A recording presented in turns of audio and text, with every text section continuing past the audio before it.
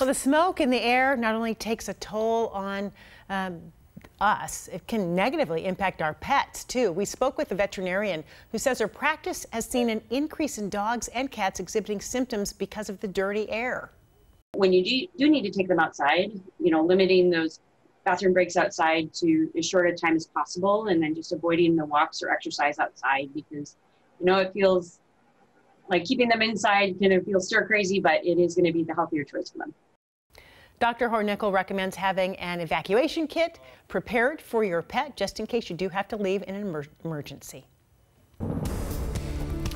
Well, take a look at this. What a difference a week makes. So this is the view from the top of the Space Needle, the picture in the upper left, September 7th. Beautiful sunny afternoon in the northwest. Then 4 days later, the smoke rolled in, making the Seattle sky so hazy. And then the next day, the smoke completely obscuring everything.